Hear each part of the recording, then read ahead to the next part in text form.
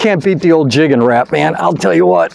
Oh, no matter where you go in Canada, one of the baits you always want to have with you is a jig and wrap, especially when you're fishing walleyes. And there's a nice one right there. That is a really good way to start right there. That's what we want. Hey, this week we are going to have a lot of fun. We're up at Q Lake Lodge, southeastern Manitoba. Never been here before. This place is absolutely loaded with big walleyes and smallmouth bass, and we're going to show it to you. Glad you're here. Welcome to the show. Everybody's running and they never stop, grinding like an engine pushing round the clock. 24/7 big city life just don't end. Well, every now and then I'd like to slow it down. Gonna pack up the camping gear and leave this town. No honking horns or cell phones, just my friends. All right, there you go. Beautiful. First fish of the trip. Just to start, one thing to tell you, whenever you come up to Manitoba, now I'm using a jig and wrap. That's just one of those lures you take with you every time you come to Canada. But here it's barbless. So make sure that every lure that you put on, you have to crimp down those barbs. They don't have to be crimped down when you're in your tackle box, but if they're on your rod and reel, crimp those barbs down. Now, you may think, hey, I'm going to lose a lot of fish. In most cases, when you keep a tight line and play the fish that way, you're going to get most of those fish in. But just remember, you always pay attention to the rules and regulations no matter where you go, and when you're in Manitoba, it's barbless. Old jig and wrap, baby. Pulling good. Oh, walleyes hit that jig and wrap so hard. Always just a great lure to bring to Canada with you. Yeah, there he is. I see him down there. I see him down there. Yeah, come here, you. Get over here. And there you go. Oh, yeah. One thing you're always going to want to remember, have a net with you, because just the way as heavy as that bait is, it can be easy for those fish to throw it. So just make sure you have a net. You'll just land a lot more fish that way. And it's also a little bit better on the fish. And when you clamp those barbs down, it comes right out of the net. Another nice walleye. Get some more. Good job, man. Let me get the net for you. Not a big guy. Okay. But it could be lunch. I think it could be lunch. Hey, lunch is important to me. Yeah. Oh, yeah. Oh, yeah. Lunch. There's another one for lunch. Okay. I'll even get the live well for you if we can here. There you go. Yeah, perfect lunch fish. Here, take a pass. There you go. Got him. See ya. Thanks, buddy. There he is. Come here, you. Yeah. You were hooked good enough. Usually I'll use the net, but he had a nice single hook on there. And he was hooked good. There you go. Perfect. Yeah, I'm going to keep a couple of these. Guys got to eat. We're going to take a couple of these for shore lunch. That's a better one on the hair jig there. Yeah, on that hair jig again. There he comes. Yeah. They're not monsters on the hair jig, but they are. Can we keep that size for lunch, or is that? Oh, beautiful lunch fish. All right. Yeah. Add another one to the lunch fish. There you go. Throw that in the live well here. We're just gonna clean a couple of these for lunch later, or later in the day. You know, even when, just like when we're bass fishing, walleye fishing, sometimes it helps to keep a rotation of lures. And as successful as that jig and wrap has always been for us, sometimes when fish are off that, I think guys make a mistake from time to time as they try to force feed them a lure that they're not doing. So after you've been sitting on an area for a while and you're seeing fish down there, you're getting bites, sometimes it just takes to change it up, maybe a slower fall, maybe a little bit heavier one. Do something different. Just because you're catching fish in a lure one part of the day doesn't mean that's going to last the whole day. When things slow down, that's your opportunity to change and see if something else works. Yeah, that's what we're talking about. Come here, in the box you go. Thank you. Look at that spit. That's the size of the minnow. I'm going to show you guys something here. Let me throw this in a box. I want to show you why the jig and wrap is one of the things that are successful today. Look what he threw up. And you look, not too far off the same size. That's exactly what they're eating. And I'm going to tell you a little secret about the jig and wrap. If you haven't thrown it before, one of the things I can tell you is that color really doesn't matter. It's the action of the bait. However, when you find a color that you already have confidence in, that's how you're going to be more successful with the jig and wrap. But the more you use it, the more you will see, okay, if the Fire Tiger one comes off, I'll put another one on. It is the action of the lure. But to get started with it, just pick a confidence color and get after them. Perfect. Front's blowing in and we just got another double header. That's cool. There you go. Look at that. You get a weather change like that and they just load it up. Just load it up. There you go. Another eater. Boom. All right. Oh, you got that's a nicer one there for sure. Beautiful. Nice. Nice little. Yeah, perfect. Go. Yep. In the box, buddy. In the box. We'll put her in shoulder. Okay, I got it. That's enough for our fish fry. Yeah, he hit that thing. He really rocked that thing good. He really rocked that thing. Yeah, that's a nice walleye there. Another nice one there. Man, when they hit that jig and wrap, man, here he comes. They hit that jig and wrap. They hit it hard. Thank you. There's a nice one there. That's why I always said you got it. It's really good to always have a net because because they're barbless, you just put a little slack in there and they're going to come off. But that's just another good representation of Q Lake walleyes, and absolutely beautiful and so fun. Right now we're anywhere from 27 to 30 foot of water, and that jig and wrap, we've said it a bunch of times, but it is just a deadly tool. Please don't come to Canada without them. There you go. Get the net back there for you. Make it nice and easy. There you go. Perfect. Another nice walleye, dude. Yep. For netting them. Sure. I gotta do something when I'm here, so I got beautiful walleye there. Yeah, easy, you know, just absolutely beautiful fish there, but just stuff like a jig and twister tail, sometimes use a jig and minnow, that jig and wrap, easy things. We're finding good schools of fish right now in 25 to 30 foot of water. This is late summer getting into fall, so when these fish group up like this and you can get around them, as you can see, it's a lot of fun. That was a first cast with that Maverick. My goodness. Yeah. Come here, you. Come here. Man, he whacked that thing hard too. Man, he whacked that thing hard. Come here. Nice smallie there. Sure. Come here. Come here. Oh, there you go. Man, look at that nice smallmouth there. One great thing about Q Lake, I love this. This is the farthest, and this is the first smallmouth that I've caught this far north. That is one beautiful fish. Look at that smallmouth right there. This is the farthest north that I've ever caught smallmouth, and probably near the end of their range. And it's typical stuff up here on Canadian lakes like this. You have rocky points. Right now the walleyes are still a little bit deeper. We had them between 25 and 30 foot. The smallmouth are up on these rocky points. So we're just trying different things. Jerk baits, it's a typical thing you're going to want to bring to Canada when you're here. This is later in the summer where these fish are going to stack up on walleyes. Sometimes they're going to be, or a majority of the time, are going to be on the reefs, and the smallmouth are going to be a lot of times on these rocky points or areas like that, on average somewhere between 6 to 12 foot of water. We're going to do our best to put everything together for you today and show you, like we always tell you, it's always one piece of the puzzle at a time, and as of right now we're still figuring it out, but we're getting there. Hard to beat a jerk bait, man. It just really is. Come on, man. There we go. These windy points like this fish can stack up on these good, and throwing a jerkbait up there is always a good choice. Nothing more fun for me. I just love these. I just love these. There we go. Whoa, buddy.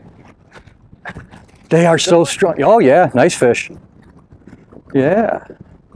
Another nice smallmouth. Look at that right there. Come, oh, he looked a little too chunky to haul in. My goodness, I love how fat these fish are. This is awesome. What a beautiful smallmouth. Well, that was good. That's what makes it nice about barbless. Look at that. Look at this thing. I got a couple buddies back home that are just like that. Holy cow, nice big belly. Oh, I just love that. See ya. Oh man, that's probably a smallie. Oh, man, did he hit that thing hard. Man, did he hit that thing hard. Holy cow. My goodness, he's just not moving. Goodness gracious, that was a hard hit. You know, in this wind like this, and he hit it so hard, about ripped the rod out of my hand. Come on, you. Can't tell if it's a smallie or pike yet. All I know is he hit it hard. Big smallie. Yeah, big smallie. Come here. Big smallie there. There we go. Yeah. Yeah, good one there. Grab the net. Yeah, if you would.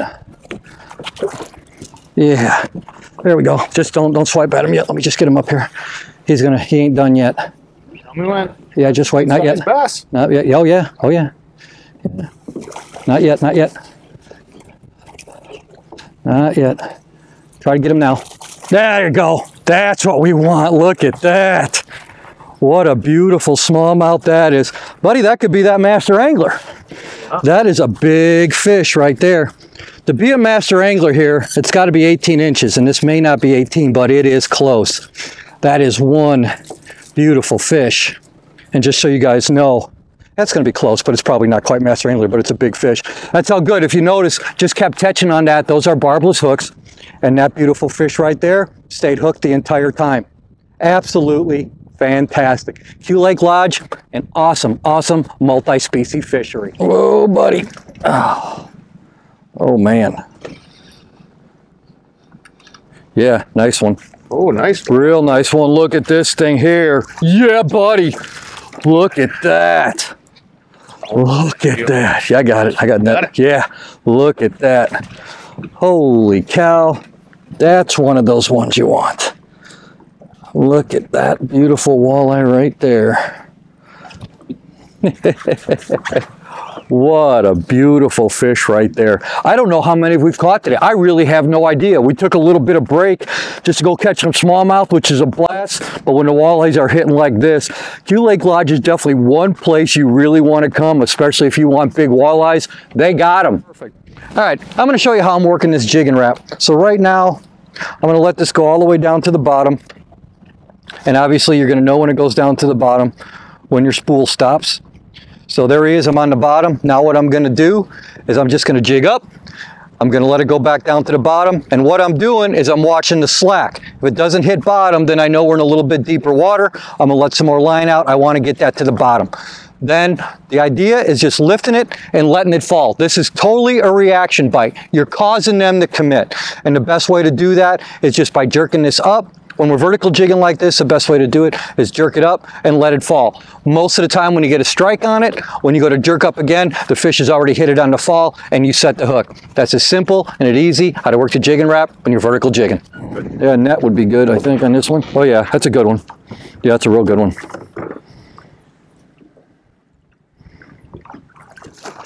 Another nice one. Jeez, this is crazy, man. This is crazy fun. Look how he ate that jig and wrap. He smoked it. I've had a couple of the last ones that they were heavy and just came off, but that's another nice one. Look how he ate that jig and wrap, man. That is so cool. One of the, if not the best reaction bait on the planet. Hey, I'm gonna get this thing out of here. We'll be back right after this. This segment of Jim Crowley Outdoors is brought to you by Precision Sonar. For all your sonar needs, custom mounts, and trusted brands, including the Leash, Graph Glass, Ninja Grass Blade, and more, PrecisionSonar.com. So the reel that I chose for this is Cast King's new Royal Legend. It only weighs 5.5 ounces. It has an 8-to-1 gear ratio, and it has 11+1 ball bearings. This is an exceptionally light reel, very powerful, and with that quick retrieve, fantastic for a jig and wrap. Because on a jig and wrap, a lot of times they're going to hit it on the fall.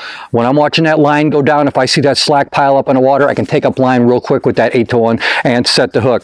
I'm using 14-pound Suffix monofilament to a 12-pound Suffix 6 monofilament leader. And how I do that is I put a little black swivel about 18 inches up from the lure. I want that to keep from getting twist in my line. When you're throwing a jig and wrap, put that little swivel on there. It's going to save you a lot of time, a lot of aggravation, and the lure is going to fall a lot more naturally. Now the rod on here, this one, I like this for a couple different things, but for a jig and wrap, the reason I'm using it, this is a Bushido blank from American Tackle. This is an MB68 10-17. It's basically a medium heavy with a fast tip. I also use this for throwing topwaters. I also use it for throwing spinner baits. But when I'm vertical jigging, a jig and wrap, this is a perfect length. So that's that. When it comes to fishing smallmouth in Canada or just about anywhere for that matter, I don't go smallmouth fishing without jerk baits. And this is Rapala's new Maverick 110. What makes this different? This bait not only suspends, it has the ability to turn 180. So when you throw slack back to the lure,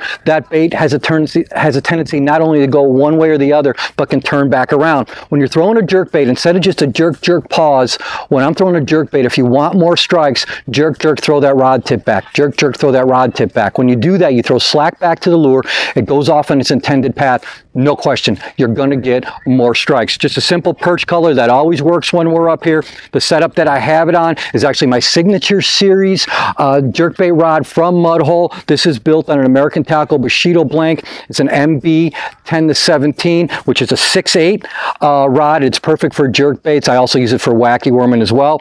The reel on here, the reel that I only use for jerk baits when it comes to throwing them on a spinning rod, and that is Cast King Speed Demon Elite 7:4:1 gear ratio. One of the fastest, if not the fastest spinning reel on the market. Takes up that line with an absolutely incredible drag system. You're going to need it for these smallies up here because they are strong. The spinning reel is set up as standard for me, 10-pound Suffix 832, which is a sinking braid, then to 12-pound Suffix fluorocarbon leader. I went with 12-pound here because the water is just a little bit more stained. I can get away with it. Plus, we have a lot more pike in this water here, so I've got a better chance of getting my jerkbait back. This setup for me for jerkbaits, flat out, it works.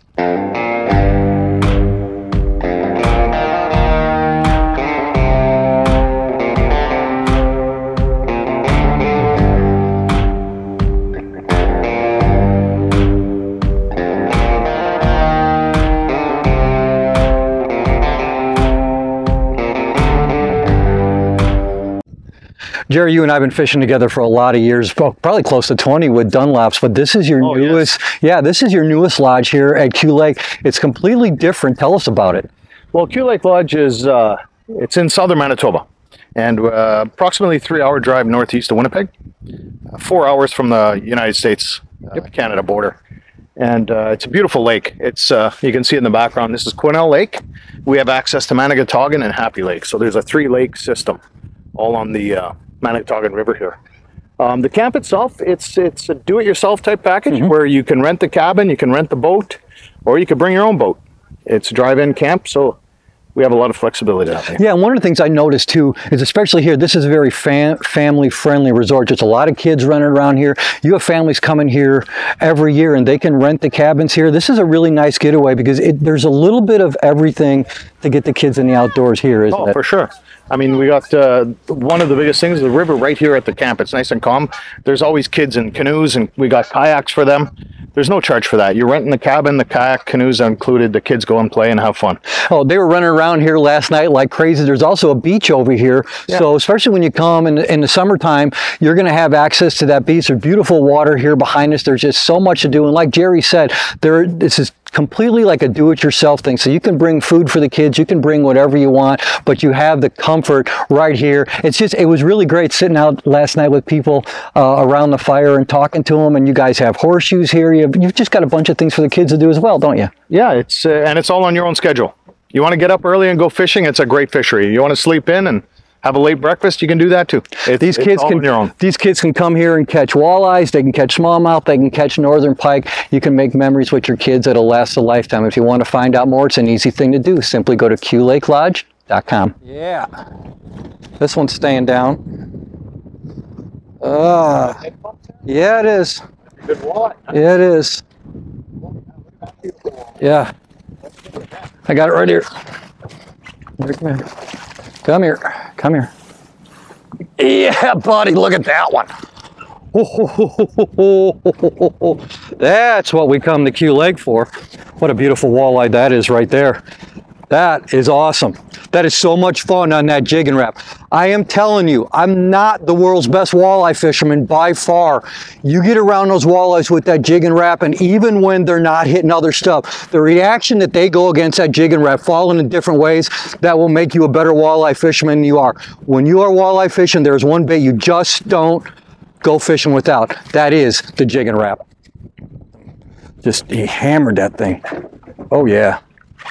Oh yeah. Oh, nice big walleye there. Yeah. Ooh-wee. I'm careful how I Beauty. bring him back over here to you. Oh. Get him up here to you. Oh yeah, buddy. There we go. That's a beautiful walleye. That's the one we wanted. All right. Oh. That is one nice fish right there. Look at that beautiful fish. I don't know how many we caught today, but we had an absolute blast. I want to thank my buddy Jerry Dunlop. You want to come to an awesome multi-species lake that specializes in big walleyes and big smallmouth, go to QLakeLodge.com. You'll find all the information there. Hook up with the best place in Manitoba that we come to. Until next time, thank you so much for joining us. For Jerry Dunlop, I'm Jim Crowley. God bless you. We'll see you soon.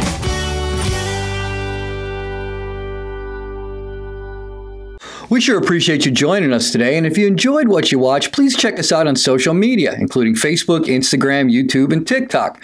God bless us with a fantastic day today, and I hope He does exactly the same for you on your next fishing trip. See you soon.